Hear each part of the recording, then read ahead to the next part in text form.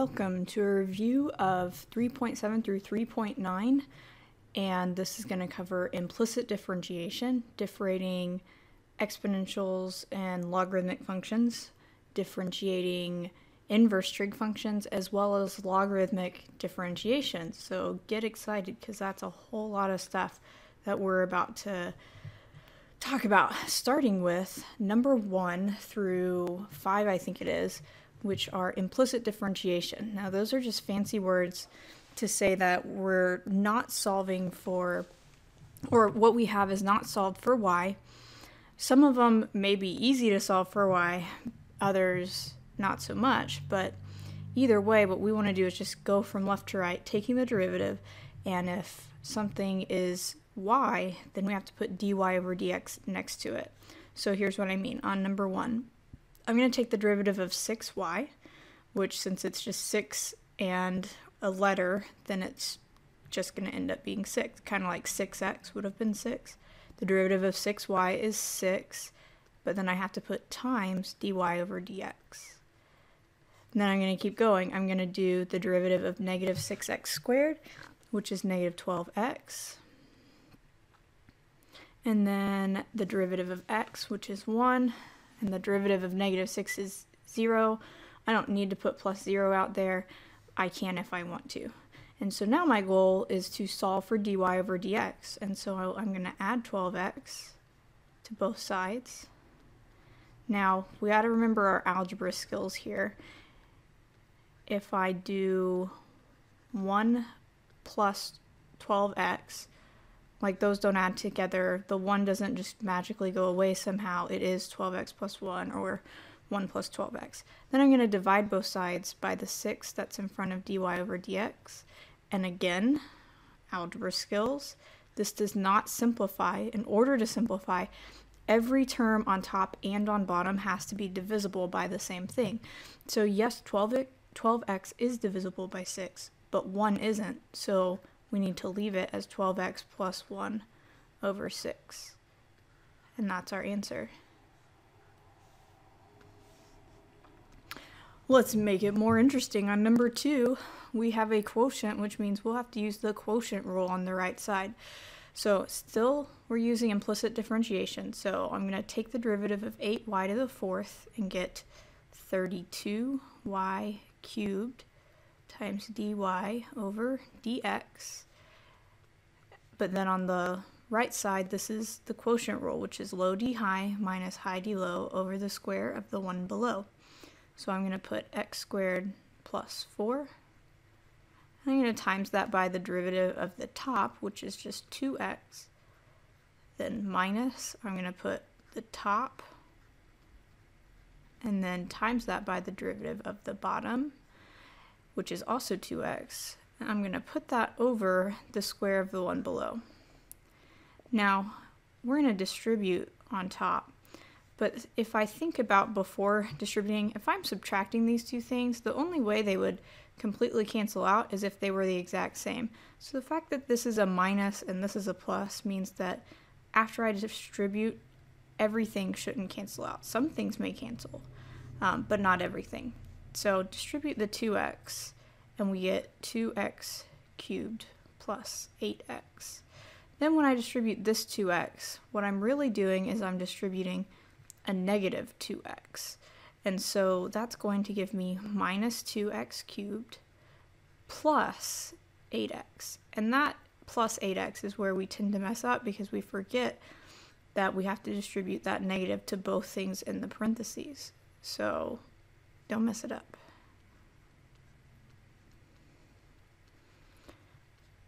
So we're going to do a couple more things on this problem to finish it up. On top here, 2x cubed and negative 2x cubed cancel out, leaving us with 16x on top. We're also going to have to divide both sides by 32y cubed, and so we have to ask ourselves, what does that mean if I have a fraction and I'm dividing by something? It means I'm going to multiply by 1 over 32y cubed. Think about what division means. I'm not going to put what I'm dividing by on the top of my fraction. I'm going to have to put it on the bottom of my fraction. So this is going to be, for our next step, 16x over, these two things are going to get multiplied together, 32y cubed x squared plus 4 squared. And so, oh, I forgot my x. 8x plus 8x is 16x.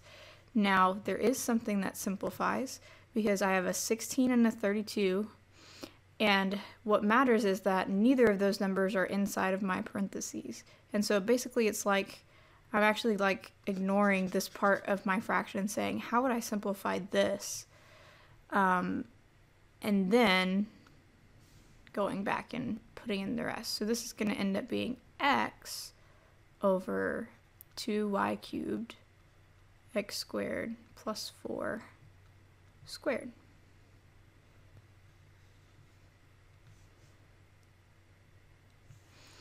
Number 3 has a product rule right here. This is plus a negative 8xy, which may seem weird. It should have said minus 8xy, but it's totally fine. It's whatever. This is the product rule, and this is the first thing. This is the second thing. So when we get to negative 8xy and take the derivative, we're going to have to use that rule. So the derivative of 9y is just 9 dy over dx.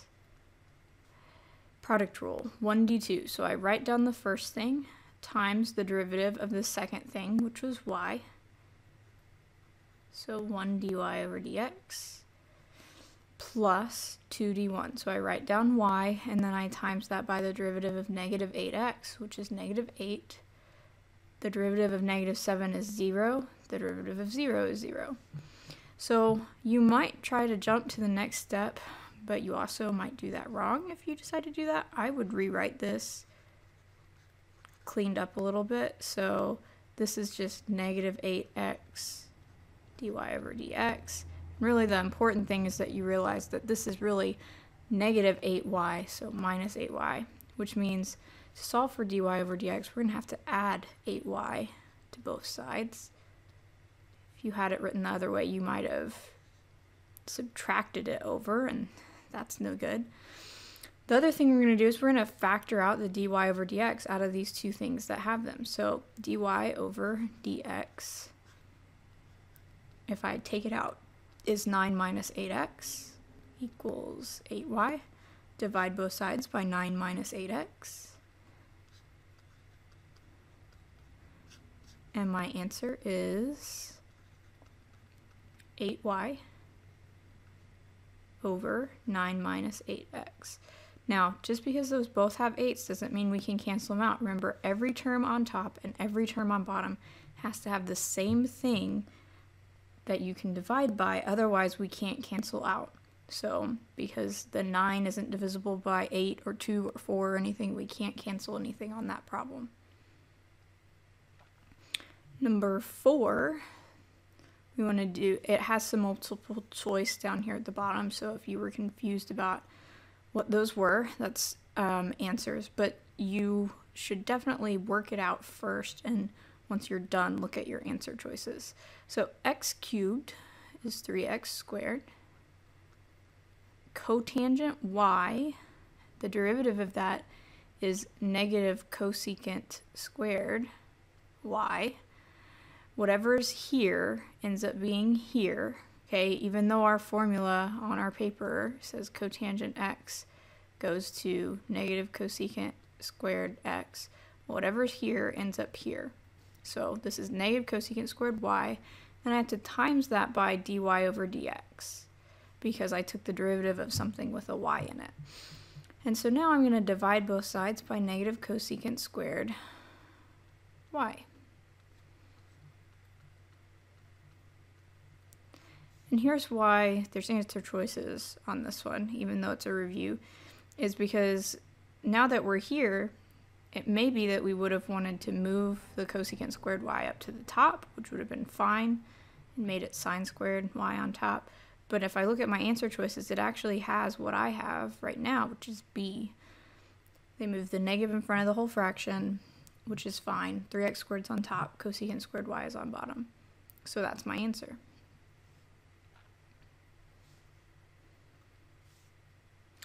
Number 5 is like, I don't want to ruin it for you, but it's like the worst problem ever. This is cosine of xy, which means that we're going to chain rule this when I take the derivative of it. And so the chain rule is where we say what's on the outside, which in this case is cosine, and what's on the inside, in this case that's xy. So we take the derivative of the outside, which is cosine, and we get negative sine. And whatever originally was inside of our trig function has to still be inside of our trig function.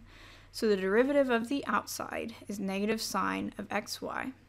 We're going to times that by the derivative of the inside. Well, the derivative of xy requires us to use the product rule. So this is going to be 1, which is x, times 2, or d2, the derivative of y is 1 dy over dx, plus 2 times the derivative of the first thing, which is just 1. This is all just the chain rule for this first part. Then the rest of this, the derivatives are pretty easy, like it's plus 3x squared and equals 3y squared dy over dx. Remember, if we take the derivative of x, we don't need to do anything, but if I take the derivative of y, I have to put dy over dx next to it. So what I need to do probably is clean this and this up so it looks nicer. So this is negative sine xy times x dy over dx plus y. And then I'm going to distribute my trig function, because I need dy over dx to be by itself on the same side, and I can't do that right now because I can't get it out of the parentheses unless I distribute. So when I distribute negative sine xy to x dy over dx, those x's can't go together because the xy is protected by sine. So it'd be better if I take the x and put it in front as negative x sine xy dy over dx, and then distribute the y, so I'm going to put the y in front also.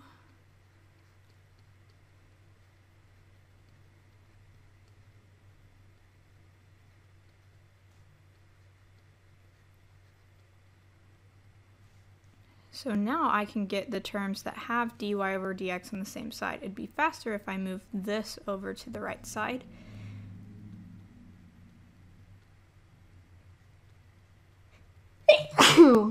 Sorry.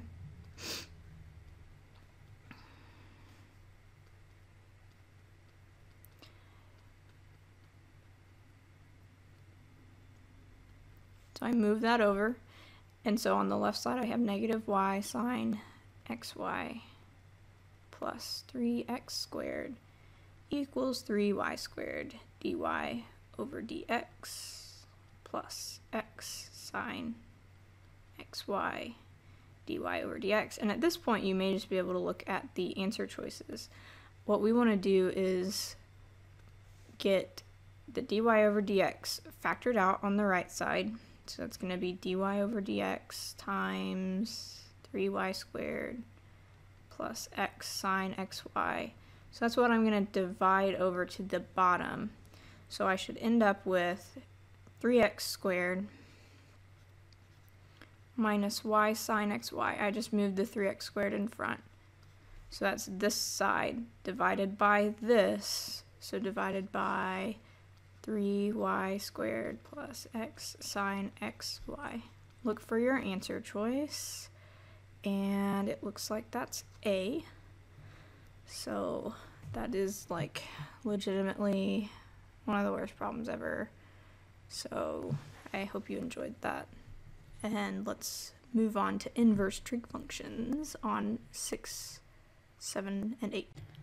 Inverse trig functions, the worst part about inverse trig functions is if you have to memorize the formulas for them. And so if you do, I'm sorry, but that's really the worst part. Because once you know what the formula is, then it's really a question of figuring out what u and u prime are.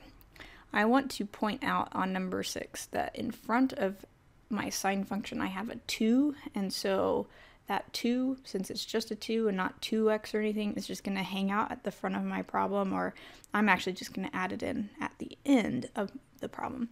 So what we should do as far as working this problem out goes is it would actually be pretty helpful for us to write out the formula.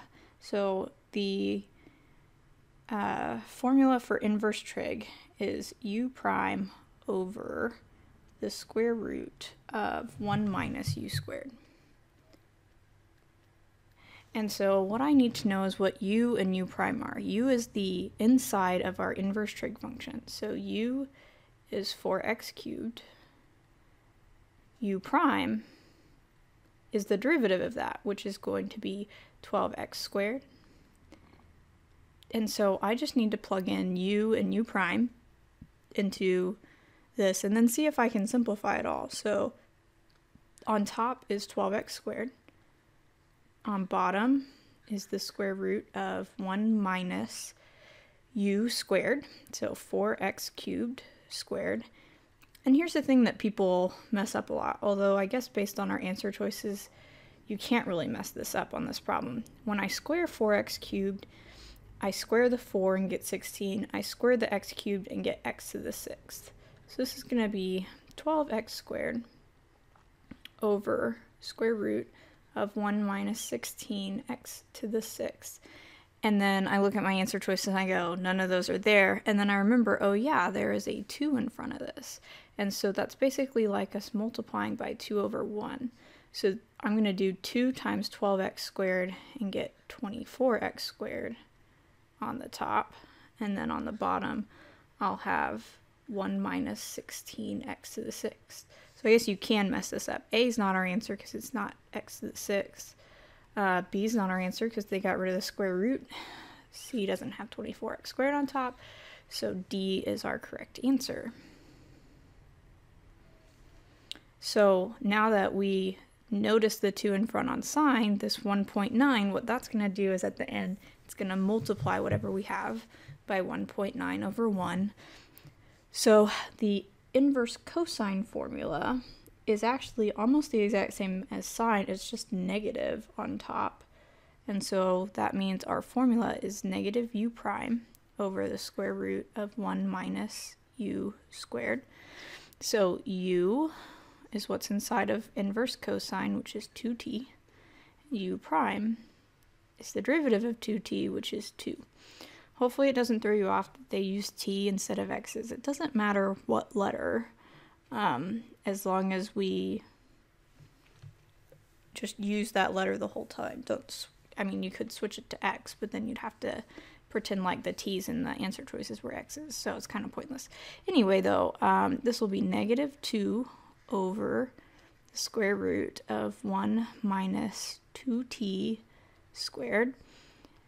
And then don't forget we're going to times this by 1.9 over 1. So the top of this is negative 3.8. The bottom is the square root of 1 minus 2 squared is 4, and t squared is t squared. They moved the negative in front of our fraction, and so it has to be c, because it's negative and 3.8 on top, square root of 1 minus 4t squared on bottom. The final of our inverse trig functions, you can do secant, cosecant, and cotangent. They just don't happen to show up on this set of problems. So the formula for tangent is u prime over 1 plus u squared, which I'm pretty sure you can get that by putting... Actually, I take that back. Never mind. Forget I said anything. So u is square root of 3x. But the problem with that is that when I take the derivative of that, I probably need to rewrite this as 3x to the 1/2. A mistake I see a lot of people make is not putting the parentheses around 3x. It's not just x that's under the square root. All of this is under the square root. These parentheses are important because it lets me know that I need to do the chain rule to get u prime. So by that I mean I have an outside of 1/2 power and an inside of 3x. So I have to do the derivative of the 1/2 power, which gives me 1/2 times my parentheses to the negative 1/2. What's inside of the parentheses is what's originally inside, which is 3x. And then I times this by the derivative of the inside, which is 3. So if I want to rewrite this a little bit nicer, I can make it be 3/2, 3x to the negative 1/2.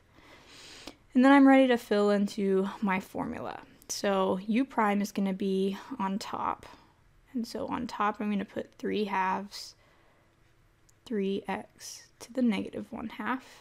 And on bottom, I'm going to put 1 plus u, which is, you can write it either way, the square root of 3x or 3x to the 1/2. I like to write it as the square root of 3x because then it's obvious, I think, that when I square the square root of 3x, those cancel each other out, so that the bottom of this is going to be 1 plus 3x without the square root. So that immediately makes A not be an answer choice, and really it also makes C not be an answer choice because 1 plus 3x is not supposed to be under a square root, and it is on C. So now I just have to figure out the other things we have going on here. For instance, 3/2 is like timesing the whole fraction by 3/2. So what I can do is put the 3 on top and the 2 on the bottom. And that will work out every time that you have a fraction on top, the bottom number can be moved to the bottom. The other thing though is this 3x to the negative 1/2. I can take all of this and move it down to the bottom so that it'll have a positive exponent. So if I do that, I'll have 3x to the positive 1/2 on the bottom, and then since it's 3x to the positive 1/2, which the 1/2 power is a square root, I can change it to the square root of 3x. And now I can see that my answer is D, because I have 2, 1 plus 3x, and the square root of 3x all on the bottom, and 3 is on top. So that one is tricky, to be perfectly honest. It's a bit of a doozy, but oh well. 9 through, I don't even know what number, we're going to start doing exponential and logarithmic functions, their derivatives. And so these formulas are relatively easy compared to like the inverse trig ones. On e to some power, our formula is e to the u times u prime. And so I just need to know what u is. It's 9x. U prime is 9. And then fill in my formula. So this is e to the 9x times 9. And so we'd probably just rewrite that as 9e to the 9x. I'm going to do the same thing with 10. My formula is still e to the u times u prime. U is 7x over 6. And so a lot of people get tripped up by this. You could use the quotient rule to figure out what this is, or you could say 7x over 6 is really 7/6 times x. So just like if I took the derivative of 7x, I'd get 7. The derivative of 7/6 x is 7/6. So that means that I have e to the 7x over 6 times 7 over 6, and then I just rearrange that 7 over 6 e to the 7x over 6. Ta-da!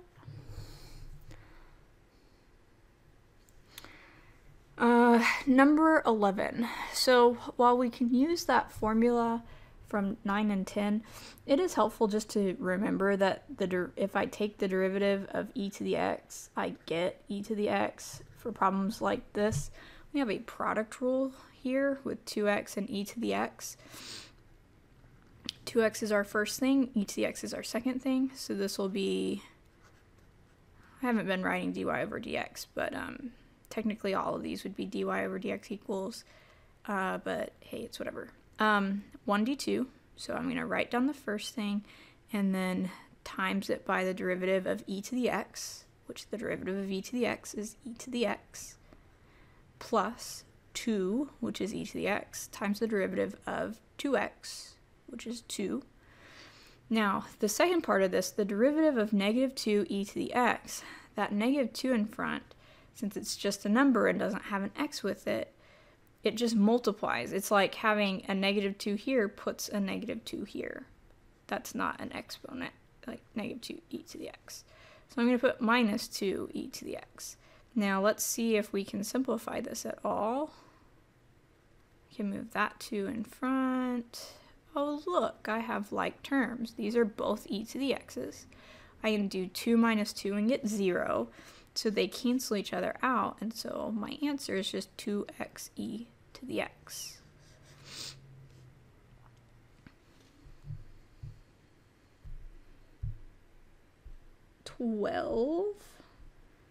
This is a similar formula. Now we don't have e, we have some number, and it can be any number. And so the derivative of that is a to the u times ln of a times u prime.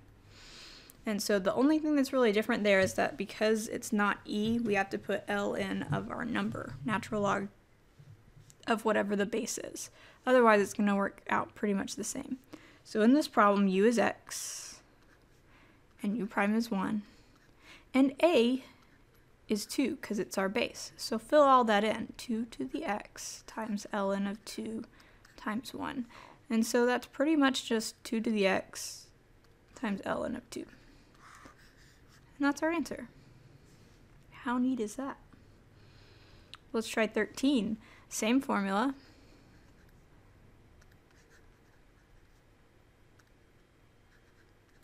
So this time u is negative x, which makes u prime negative 1.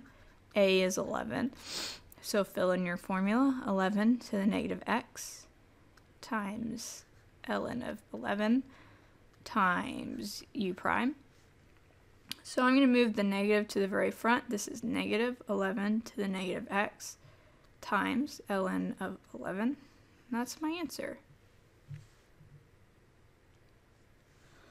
8 to the cosine x. Ooh, this looks super tricky. A to the u times ln of a times u prime.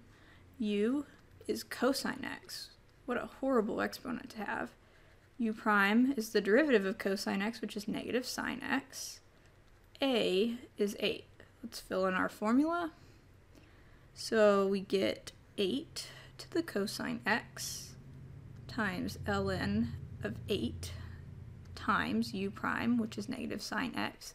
What we just did was basically the chain rule, by the way. In fact, almost all of these problems, that's what we're basically doing, is the chain rule.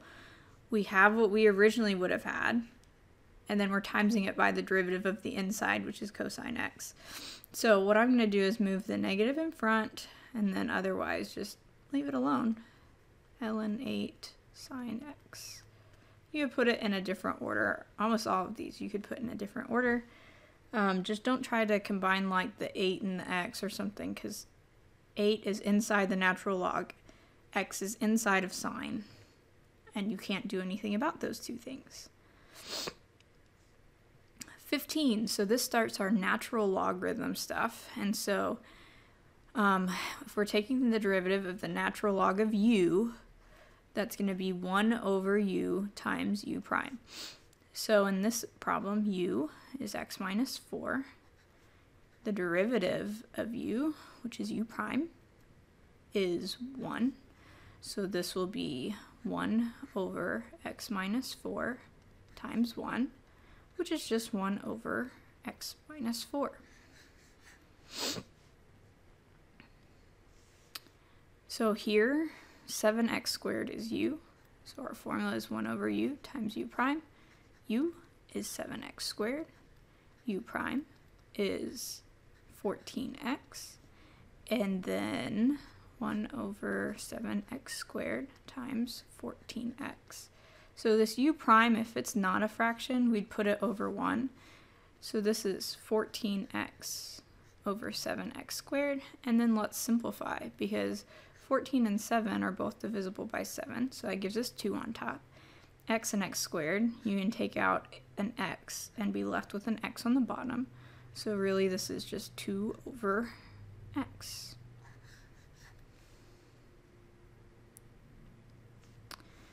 Oh, this looks bad, but it's really not that bad. So our formula is 1 over u times u prime. U is what's inside of our natural log. So u is ln of 9x. U prime is the derivative of ln of 9x.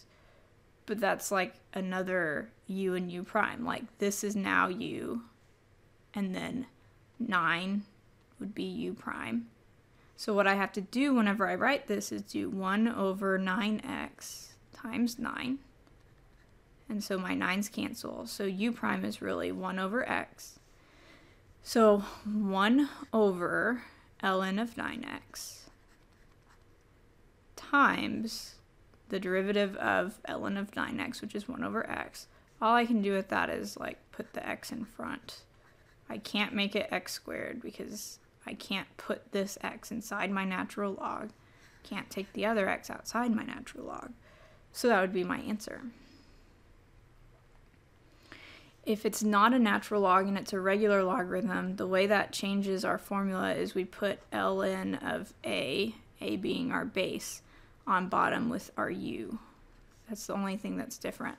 So in this problem, a is 4, u is 16x, and u prime is 16. And so I'm going to fill this in, 1 over 16x ln of 4 times u prime, which is 16. So these 16s can cancel each other out, and we're left with 1 over x ln of 4.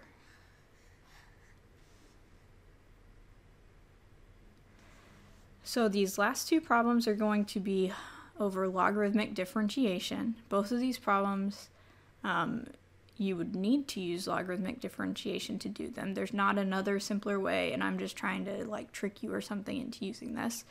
When you see the word logarithmic differentiation, your first thought should be to take the natural log of both sides. So this is going to be natural log of y equals natural log of cosine x to the x. And then we're going to use a property of logarithms that says I can move the exponent in front, so that this is ln of y equals x ln of cosine x. So at this point, I'm ready to differentiate. So I'm going to use implicit differentiation because I have something with y that needs the derivative, that I need the derivative of. So the derivative of the natural log of y is 1 over y. The derivative of the natural log of just a letter in general is 1 over that letter. So 1 over y, but I took the derivative of y, so that's dy over dx. Then I've got a product rule. X is my first thing. Natural log of cosine x is my second thing. It's important to understand that the natural log is always of something. There can never be, like there's never nothing here. That doesn't work. There always has to be an x or something else inside. So I'm not doing natural log times cosine x. I'm doing natural log of cosine x. So this product rule is going to be 1d2. So x times, now let's think about the derivative of the natural log of cosine x. This is where I have 1 over u times u prime. U is cosine x, so that's 1 over cosine x, times the derivative of cosine x, which is negative sine x. And we'll come back and simplify that once we're done with the product rule, plus 2, which is ln of cosine x, times the derivative of x, which is 1. So now we're going to just clean this right side of stuff up. And so what I can do is I can make this be x times, I can put the negative sine x on top of cosine x. I can actually even move the negative into the very front, so it's negative x times sine x over cosine x, and then I can say, hey, sine x over cosine x, that's tangent x. So I really have negative x tangent x. And then I don't need the one that's at the end of this. Now I am ready to times both sides by y. When I do that, you got to put the whole right side in parentheses. And so now I have dy over dx equals negative x tangent x plus natural log of cosine x. But instead of writing y on the outside, I'm going to say, hey, I know what y is. Y is really cosine x to the x. So I'm going to put that where y was. Is now everything on the right side is x's. There aren't any y's, which is a good thing in math. So this is my answer. Number 20 is the same type of problem. It actually, I think, might be easier because of the function that we have, being x to the 4x. There's not a cosine or a natural, well, no, we're going to put natural log. So there's not a cosine. That's always helpful. So I'm going to take the natural log of both sides. Then I'm going to do my trick of moving my exponent. Whoa, that was too far. Moving my exponent in front of my natural log. So this is natural log of y equals x natural log, 4x natural log of x. And then I'm going to take the derivative. So the natural log of y is 1 over y times dy over dx. I'm going to do product rule. So I'm going to write 4x times the derivative of ln of x, which is 1 over x, plus ln of x times the derivative of 4x, which is 4.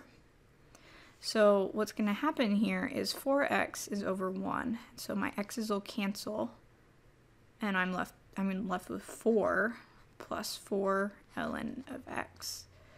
And so I need to times both sides by y. So this is going to be times y.